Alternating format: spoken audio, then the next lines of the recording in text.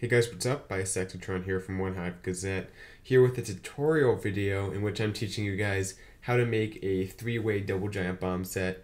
And this is something that people have been asking about, and I think it's an important skill to be able to do, especially at Town Hall 9 and probably more at Town Hall 10 as we see hogs and Valks become more of a factor, that kind of ground attack strategy. So anyway, let's go ahead and take a look at some ways to do this. But first, real quick, just a quick, why would you want to have a three-way double giant bomb set? And the answer to that basically is, well, two different reasons. First of all, it's easier to make. It's going to be less disruptive to your base build, because if you have just a regular double giant bomb set, you have to have a lot of dead space to make sure it doesn't get triggered the short way. I think it's called the short way. I don't know. You know what I mean? The way where you only hit one bomb, where you come at it like between the defenses. So it eliminates that to a certain extent, because there's three different anchor points. So it's much harder to hit one of the giant bombs one at a time if you do it right. And also it's a little bit more inconspicuous. It's harder to see on a base. You can make it a very tricky layout, so people don't expect there to be any kind of double giant bomb action, but they end up hitting it. So a few different reasons. Attackers aren't quite as used to it, so definitely is something you want to consider doing. So let's take a look at how it works. Basically, the principle of the double giant bombs, of the three-way double giant bomb set, is that with a Tesla or a building that takes up 2x2 tiles, you can trigger the giant bomb either going straight over it, like this arrow points right here. You can either go straight into it, like as you come from here to the Tesla, you just trigger it like that. But also, if you come at it from the side, you're still going to trigger it, because the radius is enough, and it's kind of hard to see because the bomb animation or the bomb picture blocks some of the radius, but you can kind of see more at the bottom here. There's about, I think, like a one tile ish. It increases when you upgrade it, but there's a pretty solid radius that it will trigger at. So if a hog is starting here and it runs over to the Tesla, comes along the arrow like that and comes to the Tesla there, the odds are it's still going to trigger it, especially if you have multiple hogs. The hogs like to fan out. Once they reach the defense, they kind of spread out and take up different sides. So very often, whenever a hog comes at that angle, it's still going to trigger it from either side, whether you start down here and go up like that, or if you start where the arrow is. So basically, that's the principle it uses, in case you're wondering why it works like this. So you're going to need, in this, I haven't seen a double giant bomb set that doesn't use at least one 2x2, and usually two 2x2 buildings to make it work. So that's the principle there. Let's take a look at an example. This is kind of the standard thing you see. And you can easily replace, do I have any Teslas left? Oh, let's take this one. You can easily replace this right here with it must be at the back here. Yeah, you can easily replace this with a third Tesla if you want it to be even more of a stealth double giant bomb. But you can also have a regular defense like the mortar was there. The idea basically here is that hogs are going to come across it from a few different possible ways, but all you have to worry about for dead space is putting some kind of dead space right here, so it doesn't get triggered like that, because that's the only way it's going to get triggered one at a time here. But besides that, if you take a look at it, when a hog goes from here and comes down to one of these two defenses, it'll obviously trigger that first one, but also it's going to trigger the second one by the principle I just talked about, especially because it's coming from a bit of an angle. It's not coming like up here, coming straight down like that. I'll use a spring trap to model the hog. It's not starting here and then coming straight down like that. It's starting here, so it's actually cutting across a little bit, which means there's more of a chance it's going to go on the side where the giant bomb is.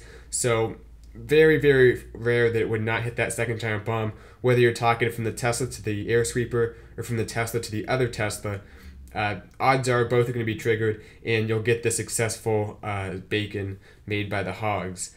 So if it comes to one of these two defenses, there's a few possibilities. It could go up there, but the odds are, just based on how these are spread out, it's going to go straight across.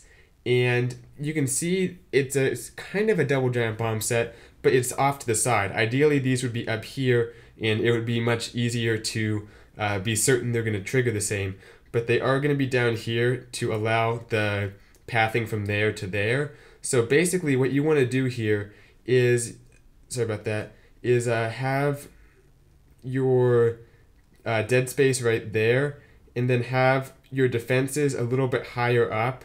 Don't have any down here, because what that's going to do is it's going to make the hogs kind of come at this. Let me get my spring trap again. It's going to make the hogs kind of come at it like this, and they'll be at that kind of bottom corner, and you don't want them to be on kind of the bottom side of this, because that means it's more likely they're going to come across low down and not go up and trigger that bomb like you want them to. So if you put the defenses a little bit higher up, like the second expo, the angle they come at this defense is going to be more like that. So they'll be coming across much more higher up, I guess, high up being this area. They're going to come across more like that. So it's much more likely they'll trigger that second giant bomb. And if you do it right, almost all the time you're going to see both giant bombs are going to be triggered. So hope that makes sense. You want to make sure you place the defenses around just the initial 3 correctly, because that has a big impact on how the hogs are going to approach these defenses and how they'll path after they take out the defenses, which is important to make sure they trigger both giant bombs. So for this standard one, you want to put these high up, and I'd say anything, you could have it be like, I guess this is like in line with it, however you want to say it, parallel to it. You can have it like that, but I wouldn't have it at any angle below. Always have it a little bit higher up, because you want the hogs approaching from this angle, like right here, coming at it like this. And if they do decide to go up to this one, typically, well, first of all, a few will peel off and still trigger that one. So you'll still get both of them triggered, because almost always a few will peel off to this other Tesla over here.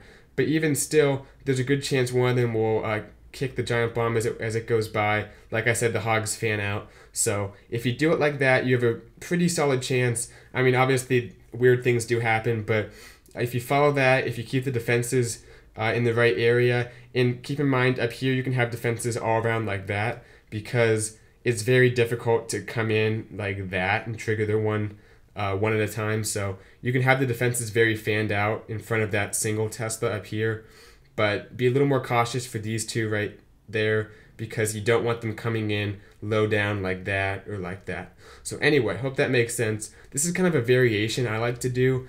It's the same principle basically, but a little bit different, and I think it works just as well. I've used it, I've tested it, it does work. So this is different in a way where you're very rarely going to see hogs that go from this air sweeper down to this mortar. It will happen, but this is more of kind of a, almost, I don't know how to say it exactly, but it's less of a 3-way and more of just kind of, there's 2 different possibilities that could happen of how it gets triggered. I'll just explain it, I guess. That's the easiest way to do it. Starting, if hogs come from this defense, pretty self-explanatory. Most of the time, they're just going to come down here. They're not going to hop the wall and go to this mortar most of the time. So they'll come from there, they'll go down to that Tesla, and as I've shown, they'll trigger the double set giant bombs just like that as they path over each one. From this Tesla, they're going to go to this air sweeper probably. So we're talking, it could happen. I wouldn't put a defense like that, because you don't want them, like I said, look at the angle they're coming at this Tesla. If they come at the Tesla from a high angle, there is a chance they could probably avoid that first bomb. So I would keep your defenses more like that and have some dead space up top. That way they're coming at this Tesla a little bit lower down, and you have a much, much better chance they'll trigger this one and that one as they go through. And then I guess it's possible, because these 2 defenses are much closer together than they are to the mortar. So typically you're going to have defenses going, or hogs going between those 2. But if a hog does go down, you still have a solid shot of it going from there. And as it runs, it might not hop the wall immediately, trigger these 2 and hit the mortar. Still a good chance there. And I guess it's possible one could go from there to there. I don't really see it being likely, but like I said, I wouldn't put a defense down here and have the hogs come at this from the bottom side, because it'll just make it much more likely they'll go over like that. And it'll also allow a single trigger anyway, so keep the defenses a little bit higher up in that area, but not too high up like I said, or else you're going to start making it so that they might not trigger this bomb as they go to the air sweeper. So one last thing, as they go from this mortar to whatever defense really they go to. You can see right in their path is that double giant bomb set. Obviously, you're going to have some kind of splat or dead space there just to prevent people from spawning anything. Like you don't want to have any holes in your base. So from the mortar, we're looking at the Tesla, definitely a double giant bomb trigger at once, because they'll go from here. They're going to trigger that one because of the radius expanding out in front of that Tesla. Same thing with this. It'll be very, very difficult to avoid them. So that's kind of my variation. This is more of the standard one you see. I'll go ahead and get rid of the defenses and stuff around it one more time. That's what we're looking at. But like I said, remember, think about ways where it could be possible that the double giant bomb set might not trigger at the same time, or both of them might not go off. And think about how you can place defenses around the initial 3 to try to minimize the chances of that happening. Because it does matter where the defenses are placed in relation to the initial 3, because that affects how the hogs will run up to these first 3 defenses and what angle they'll come at it from, and where they'll go after it goes down. So hope that makes sense, and hopefully this video helped. I'll see you guys later. Bye, Sectatron out.